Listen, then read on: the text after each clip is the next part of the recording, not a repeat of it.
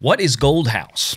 A gold open, or as it's now going to go by for the Eternals, #OneOpen. We're going to talk about that. The question is, unlike previous movies that they have dove into, particularly ones like Parasite, Crazy Rich Asians, and recently Shang-Chi, I don't know if this organization is going to be enough to really bolster the box office of a precipitously declining Eternals, Kevin Feige's latest representation installment in the MCU. And I say representation by his own description, as we've had really no other description of this movie from his mouth to this point, as it continues to fall now at 56%. Let's talk about this.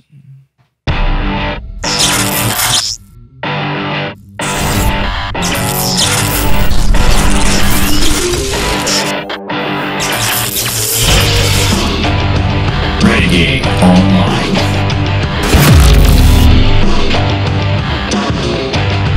So following up the last video I put out that was getting a little bit long, and I didn't want to get into this next phase of things in that previous video, but here we are on the evening of November 2nd. I'm now putting together the second part of this. Did an interview late last night with Kamran Pasha. That will be the next video coming out. Also talking about Kevin Feige, Marvel, the direction it has been going over the last 6 or 7 years, really since Kevin Feige has basically been given full control of Marvel Studios after the departure of people like Ike Perlmutter, and what we've got out of that, some of the new characters. So stay tuned. We're going to do that with Cameron coming up in the next couple of days. That'll probably be out Thursday morning, I would think, at this point. But here we are now sitting at 56% rotten, and it continues to fall. You know, in the last video that I cut, I said that I really felt like we were going to continue to see a teeter-totter between 59 and 60% on the Rotten Tomatoes score. And again, not that I'm a particular fan of Rotten Tomatoes in the least. In fact, I found the critic scores to be most of a laughable joke over the years. What I do find particularly interesting, as many other YouTubers like myself have found, is that this is a movie that was deliberately served up to them on a silver platter of social justice, inclusivity, representation, social justice checkboxes. I mean, everything that these people, these professional critics that are, frankly, by and large, many of them detached from real America out there that just doesn't care about this stuff. Not that we don't care about people being who they are or having representation in movies, but that this is not what we look for in a film. Most of us are like myself. We don't care who is in the movie. We don't care really what the character is being represented by. We just care that the character's good and the movie's entertaining. I mean, that's really it.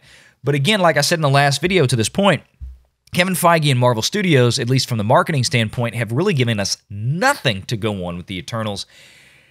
And it's surprising to me that the information that we have gotten this far has not been enough to satisfy these critics whatsoever. And it looks like things are trending worse, including box office tracking. But what I want to go into is what we started with, because this is why you're here tonight, to learn about the Gold House. And I want to say up front, you know, this is a legitimate non-for-profit organization. You know, they are there, as you can see. Gold House forges inclusive unity representation for Asians and in success of Asians and Pacific Islanders. Fine, great, wonderful. This is basically you know, a nonprofit that is operated and funded by, according to their website, a lot of successful executives in Silicon Valley and Hollywood that share the ethnicity of Asian and Pacific Islanders that fund this organization to promote, it seems like largely artistic works of fellow Asian and Pacific Islanders who make films or write books. And basically what they do is they go out and they ensure that the launches of these products and titles that their advisory committee selects become successful, or at least to the best of their ability. So we're going to talk about this because there have been films that they have involved themselves in over the years. And for those of you who've heard me talk about before, or other people talk about before, they always scratch their heads wondering if movie studios kind of pad some of the box office opening weekend numbers with marketing budgets, which is honestly, it's not a bad investment at all, considering at least prior to the pandemic, that many of these larger, big blockbuster release titles like you'd get from Marvel or Star Wars or some Warner Brothers films, big Universal Pictures movies, where in some cases some of these studios were taking home 80 to 90% in some limited cases of the theatrical rentals, meaning if you bought a $10 movie ticket, the movie studio is walking home with $70, $80, $90 in that opening weekend. Not a bad haul if you wanted to throw out, in theory, $10 million to buy some of your own movie tickets out there if you're going to get 90% of it back, because what it buys you is some amazing press, like fastest movie to open at this number, or highest number of one-day sales for a preview at launch, because that type of marketing is really invaluable to a distribution arm. And I'm not saying they have done that. I'm just saying if they did do it, it's actually would be it'd be an excellent business investment. So anyway, on to this. So let's talk about Gold House. Let's talk about who they are. And you may have heard from some of this before on YouTube. I know my good buddy Culture Casino out there. We had a little brief conversation in chat today when he was doing his live stream. He knows about this. He's talked about this before. This was something I was not terribly familiar with. I knew these kind of organizations were out there, but I happened to catch an article on Deadline, which was also in Hollywood Reporter and Variety. We'll get to this in a minute, which called a little bit more to my attention. So I wanted to address this. And I think it's funny now that we're seeing some of the collapse in the ratings and reviews from the professional critics, quote unquote. Boy, I'm using air quotes a lot tonight, huh? Professional critics out there at Rotten Tomatoes, because I think this is very different from what we've seen before with movies like Parasite, Crazy Rich Asians, and Shang-Chi, which were very well-loved and highly rated by these critics, and Eternals is not getting this. So what do they do? How do they choose this? What do these guys do? This is the Golden Rider. This is the GoldOpen, the hashtag GoldOpen, which is their initiative in this case to do everything in their power to make sure that an opening weekend of, in this case, a movie, and in this case we're talking about Eternals or Shang-Chi, or some of the other ones I mentioned like Parasite and Crazy Rich Asians, that they do everything in their power to make that opening weekend a big success, or as much of a success as possible. Now, unfortunately, we don't have any hard numbers on what kind of impact they've had, but based on the size and their growth over the last years, we can determine that they probably have a relatively, decent impact. I'm not going to sit here and tell you that they're impacting the box office, with $40 and $50 million, but they're probably, they're probably trying to go in that direction over time. Maybe they will, maybe they won't. But again, this is all for academic discussion, just so you guys know that this organization is out there. GoldOpen is a substantial promotional movement to ensure the opening weekend success of multicultural films. Achieving a GoldOpen means the film debuts #1 at the box office in its opening weekend in its category. The Advisory Council informs and influences which films receive a GoldOpen. Once selected, the Golden Rider is an educational clause whose agreement secures a film's GoldOpen. Now, of course, what is a Gold Rider? Well, we have that right here. Okay? And it talks about, we celebrate that our film has at least one authentically portrayed Asian lead and or an Asian director who has helmed a film that is critical to another multicultural community. Finally, and I want to skip down here, finally, the project must be a feature-length film that is distributed theatrically for a minimum of 1 month. Well, it's a good thing. It's a good thing Shang-Chi and the Eternals didn't get dumped on Disney+. Okay, so moving on. Let's talk about one of their projects from a few years ago, and they've been doing this a little while, but of course they're gaining momentum. Crazy Rich Asians. This was a very popular film.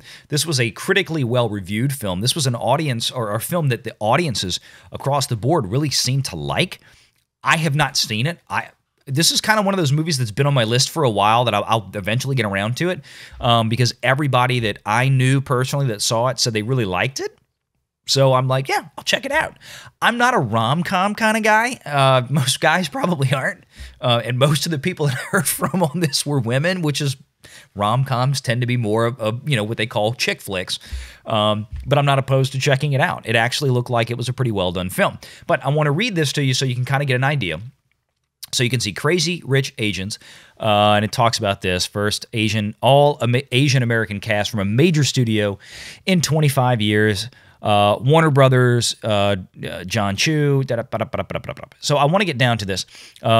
they were founders of the several history's most notable tech platforms that were involved in trying to push this. This was especially big out on the West Coast. Think Los Angeles, think San Francisco, think Seattle, Sacramento. Think a lot of those West Coast areas, East Coast areas as well. But remember, their big donor base is Hollywood and Silicon Valley. So this is where they're really going after, and Hollywood studios. That, of course, somebody like Warner Brothers, why wouldn't they want to back this organization, financially speaking, if this organization is going to turn around and then push their members into theaters? And we'll get to this in a minute. One of the operations being just to straight buy out theaters. Basically, buy empty seats, buy out entire theaters. Whether the people show up or not important. Just buy it out because you want to get the box office to make PR. You want to get box office returns, and this is the ultimate goal. This is really what they're trying to do, is to get the box office to be a surprise for some of these movies, to where they get more reporting in magazines like Variety, Deadline, Hollywood Reporter, and then out across the country, pushed out through places like the Associated Press, so on and so forth. Oh, wow, look, this is amazing. In this case, Crazy Rich Asians had an amazing opening weekend, blew away expectations. Nobody saw this coming. This is a movie that probably people need to check out. That's the kind of marketing buzz that's so hard to buy, and this is what they want to do. So you want to look down here, GoldOpen, hashtag GoldOpen. History delivered from Singapore to Australia to Japan to Germany to Hong Kong to the UK and to the United States. We bought theaters to show the world that representation means business. Well, again, like I said before, I'm all for representation. I don't really care if the movie's good, if the characters are good. I don't care who you put in the cast, short of it radically altering an existing character or an existing canon or something like that, just for the sake of representation. But most people just want to see a good movie. Like me, I don't care. Believe me, I've got plenty of Japanese films. I've got South Korean films. I've got Chinese films. And I can't stand English dubs. I'm a guy that watches stuff with subtitles. So look, just give me a good movie. And I think that's what most audiences want. But we bought theaters to show the world that we mean business, or that representation means business. And I know you can't see this, but this is a massive list of hundreds and hundreds and hundreds of donors and people that were involved in this organization to buy out theaters and to buy as many tickets as possible, load theaters up, or at least buy the tickets out, even if people weren't going. Give you an idea of Crazy Rich Asians. Here is Brian Yang, who is a Hollywood filmmaker, to my understanding. Now that is how you buy out a screening. GoldOpen, Crazy Rich movie. And you can see here, he tweets a picture. This is from a few years ago, obviously, when Crazy Rich Asians came out, of him buying out an entire theater. And this is one guy probably dropping, and they talk about this dropping anywhere from $2,000 to $4,000 to buy out these theaters to do this. And they give the tickets away if they can from an organizational standpoint, but of course you also have individual members that go in and do this. So, but here was one of the latest ones, Gold House, and this is from Variety. So this is not fly-by-night newspaper. This is one of the three pieces of the holy trinity of Hollywood publications: Variety, Deadline, and Hollywood Reporter, THR. Gold House announces Shang-Chi and the Legend of the Ten Rings GoldOpen film news in brief. And this goes into, again, talking about the partnership they have now created as a network of non-for-profits.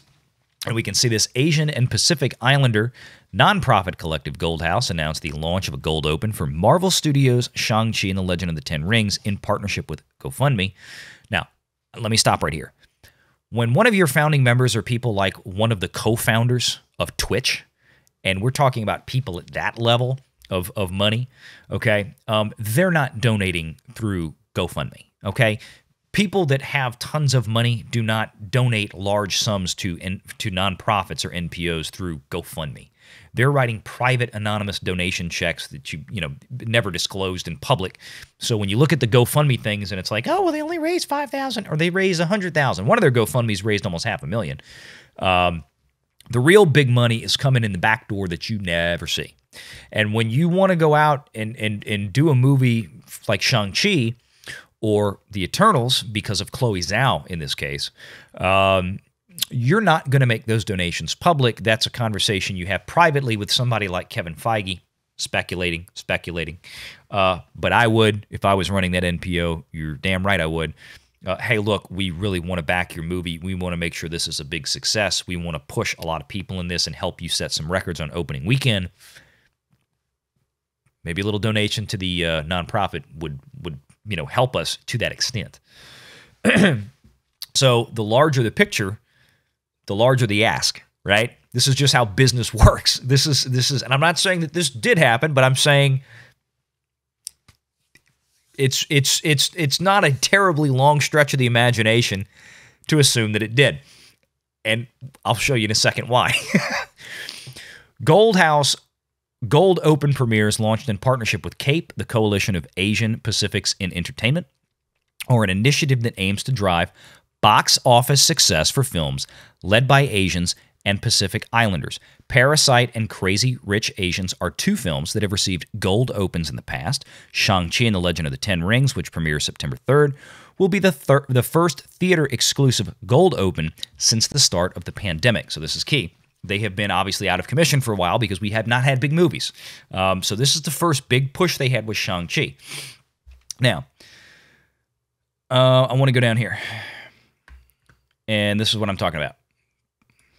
The initiative also works with the film's cast, including Simu Liu, Tony Leung, Awkwafina, Michelle Yeoh, Thala Chen, so on and so forth. Okay, they worked with everybody in the cast. They worked with the director. By extension, you can pretty much presume that they also had some backing from Marvel Studios, because these things do not happen in a vacuum. Okay, and now they have moved on to other movies like The Eternals. This is their next project for November 5th. Okay? They want to make sure that this movie has a successful opening weekend as possible. What did I talk about in a video last night? It was that with seemingly no buzz and no interest and very little fanfare in terms of Google Trends and things like this, the opening day of ticket sales for Eternals magically was enormous. 2.5 million in pre-sales, according to figures reported on, again, the holy trinity of Hollywood reporting websites, that $2.5 million of tickets were sold on opening advanced ticket sale day for Eternals. That was substantially higher even than Shang-Chi, higher than Black Widow, higher than Venom, so on and so forth. 2.5 million. That's a lot to rack up on the first day. And I mean, we're not talking about an Endgame or a Star Wars, kind of movie here. We're talking about a movie that basically nobody seems to have much interest in, and now the critics are just kind of dunking on. Where did that record number come from? Well, I think we can make a reasonable assumption that at least some part, maybe a significant part, came from this push. Is because why? Again, it creates the story, right? What would Marvel love to have is a story that says the Eternals has just jacked the highest number or the highest amount of ticket sales on day one of advanced ticket sales of any movie since the pandemic. That's a great story to lead with. Doesn't it get your attention? Doesn't it get your interest? This is the kind of marketing that's so hard to buy inorganically. So you want to have a story like this where you have ticket sales reach these numbers to where you can then push this out and drive more interest in a film.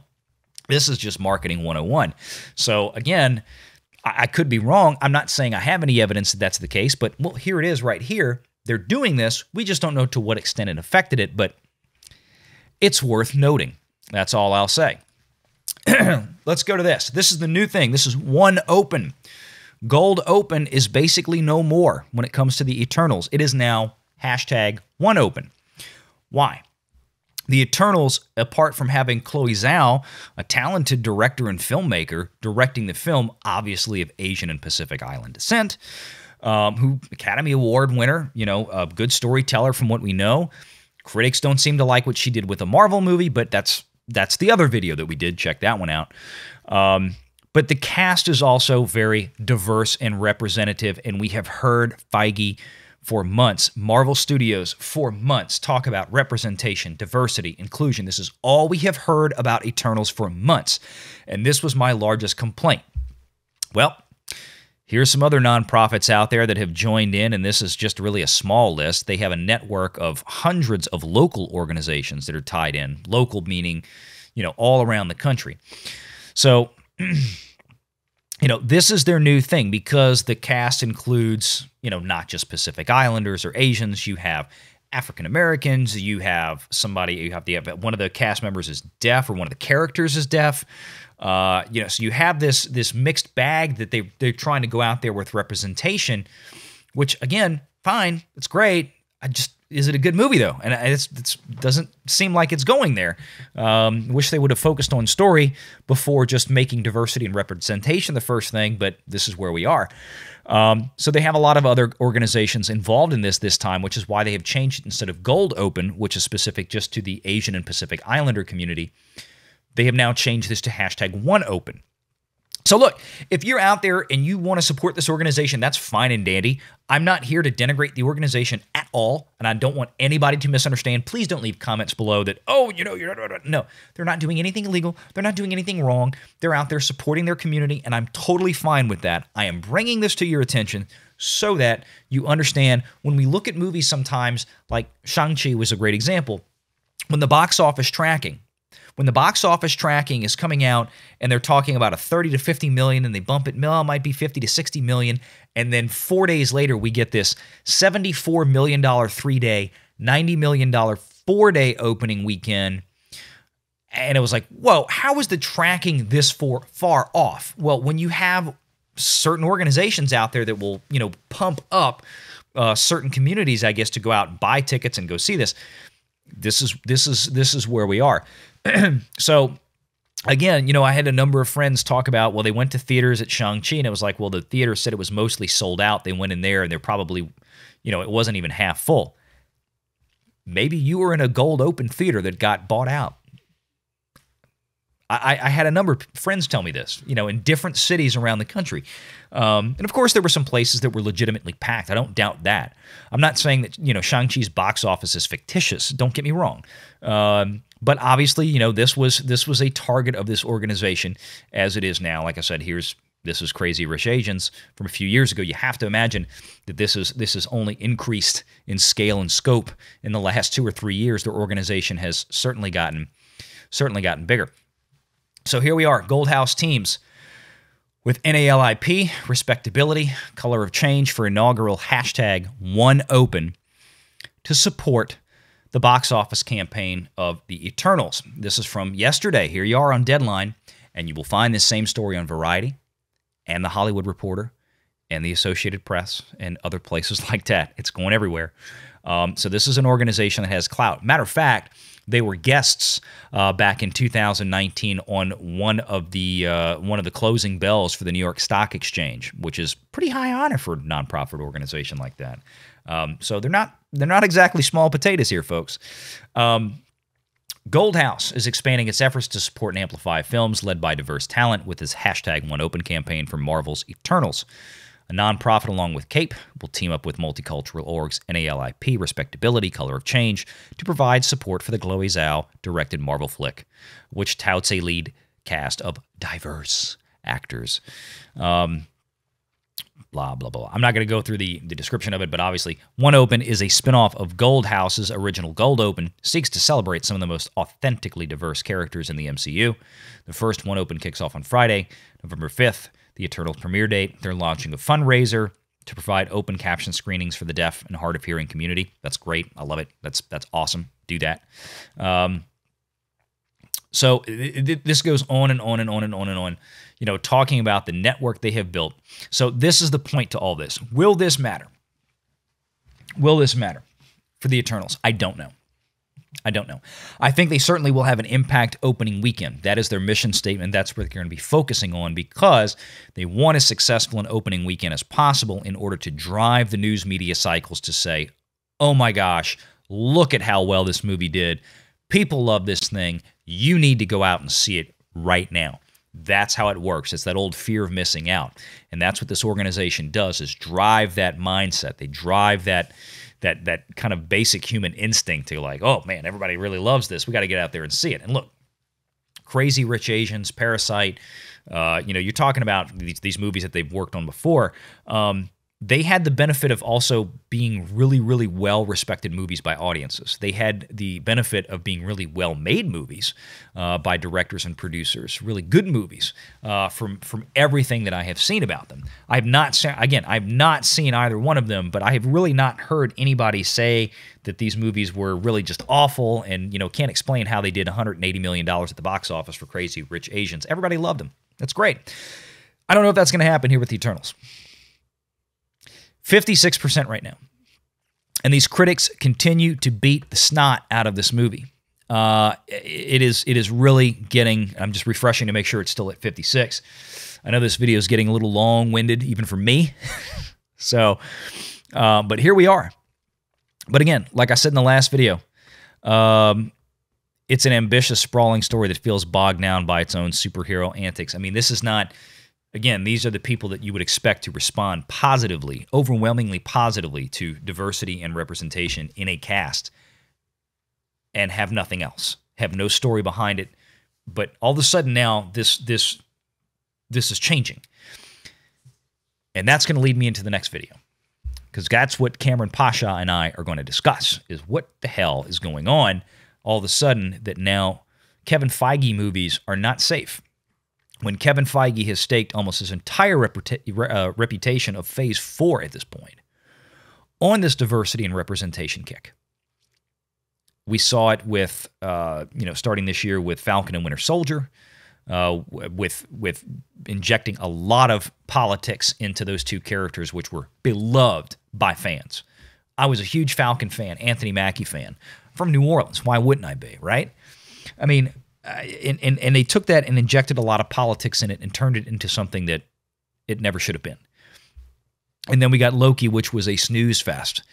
But we got Girl Loki, and it focused more on Girl Loki. And now that's where we... So, and then we get these movies, and it's all about diversity and inclusion and sexual orientation and all these things that, frankly, do not matter, that audiences do not care about. We just want good stories. I don't know if this is going to be enough to save this movie. It might have a great opening weekend. It might. It might actually hit $90 or $100 million as Box Office Pro is projecting it to do, which is still down 25% from initial projections. I think it's going to continue on a downward trend between now and the end of the week as more of these reviews come out. But even if it does hit that mark, folks, I think the drop-off on this one is going to be something spectacular. I don't think we're looking at 60s, in the 60% range. I think we're looking 70-plus between the first and second weekends. And this is a movie with a $200 million budget, $100 million easily in marketing. It's limited to a 45-day window. It's not getting the same kind of deals that Venom is getting at the box office, which had no strings attached. It is not going onto a streaming service after 45 or 60 days. Or Venom is not. But this movie is. So, I don't know. We're going to find out. Stay tuned.